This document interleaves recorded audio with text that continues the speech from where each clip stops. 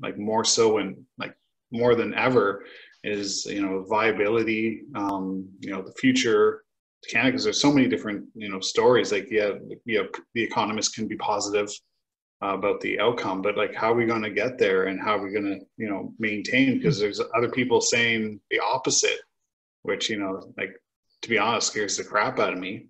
You know, like, you know, where do we go? Like, I definitely don't want there to be, you know, strife, civil issues, you know, this country, you know, breaking apart. I'm not going to get into like some of the politics of our country, but it's a scary thought to, you know, think that you know, Canada might not be the same, or things are going to change, and like, you know, who's going to benefit and who's not going to benefit from some of the changes that are coming down the pipe. I guess one thing is, you know, the education system, and you know, it's on a lot of people's minds. We were talking about the university, but, you know, public school, like, I don't want to get too political on this, but, you know, like, who makes the decision, or is it a public thing? Do parents go to the boards about changing some of the curriculum, because stuff is outdated? And some, you know, really some subjects are, you know, null and void. You know, what, like you said, and like with education, like, what should we really be looking at? Like, what should a 5 or 6 year old know, like truly know, versus, you know, not knowing? Your thoughts on that? Look, I mean, I can only say this from the perspective of a parent, right? I'm not an educational theorist, but so I'm going to look at it from a couple of lenses. One, what is going to make a child happy? The other is what is going to make them productive in terms of the world, right? What will make them a good contributor? What will allow them overall, you know, forget even in terms of commerce, right? It's the same thing when you're playing on a playground. There is a commerce of sorts, and you need to be able to relate with other children. And you end up building good skills, and that's a good metaphor for an economy, right? You're playing on a playground. You have to learn how to, you know, have manners, yield when it's, you know, when you should yield, stand your ground when you need to stand your ground, and, you know, be able to assert yourself, communicate your ideas, your needs, when to say something, when not to. So that's complex, right? I mean, and you can't necessarily get the best results by asking kids to memorize that.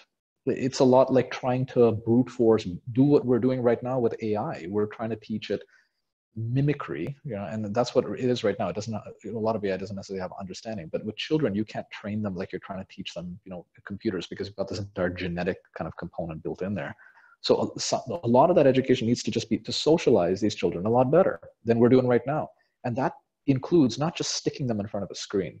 I think we've certainly taken a lot of steps backwards by doing that, going, oh, because the internet's available, you know, let's just make them watch this stuff every day, right? You should have this many minutes of, for a 5-year-old, 6-year-old, you're already starting to teach them coding, you're already starting to make them watch this much stuff. No, they should be out there, you know, looking at caterpillars, getting dirty, you know, rolling around in the mud, building that sense of, you know, falling down, getting hurt in small, you know, tolerable, safe ways, and building up the resiliency, you know, bumping into one another and learning how to, you know, draw boundaries and establish them, and learning how to cooperate. That's real world education that they're going to need. And you have to establish that at a very formative age. This is not stuff that you can learn with a computer, as much as we have this great obsession with all things tech. And because there's this mandates, again, if we're going to have to talk about the politics, because there is a political agenda to demonstrate to parents, to the world, that your taxpayers' dollars are doing good. Therefore, we've put a bunch of Macs in every classroom. I don't think that has a necessarily good foundation if you talk to a psychologist. And how do we form our education system? Well, I think it needs to be a confluence of not just psychologists, but you've got to talk to an economist, you've got to talk to a psychologist, you have to talk to parents as well, who are the stakeholders, and you have to look at, what are we trying to build for the future here?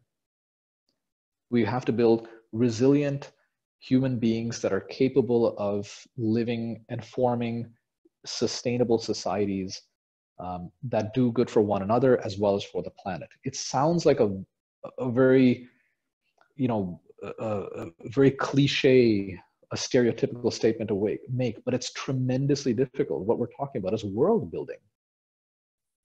And when do you know when to when to lie and when not to? When do you try to make the sacrifice hit or over here? Those are things that you're going to have, the philosophies you have to bake in with young children at a very young age. And the ability to be able to be resilient and be able to tolerate failure is very important. And right now, I think, as a parent, I can see is the path in which we're currently going by simplifying things in terms of their complexity and trying to have an over-reliance on technology is not only ill-informed, it's actually very harmful. Teaching, computer literacy, yes, it's great, but they should be out there learning just their basics. Teach them, a 7-8-year-old should be learning their times tables and learning rudiments.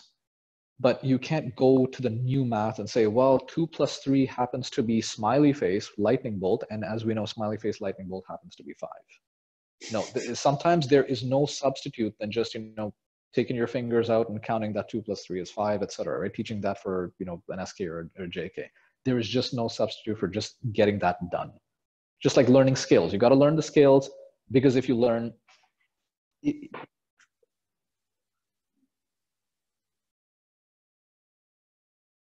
trying to figure out, if you only learn songs, you're going to have a limited vocabulary in terms of what you can do. You know what I mean? Yeah. Well, you got to start off with scales, and we're not teaching our kids as much scales. We're trying to teach them songs. I think that's probably the best metaphor, and that's why they're not necessarily as resilient and as applicable in the long term as they could be, especially I think for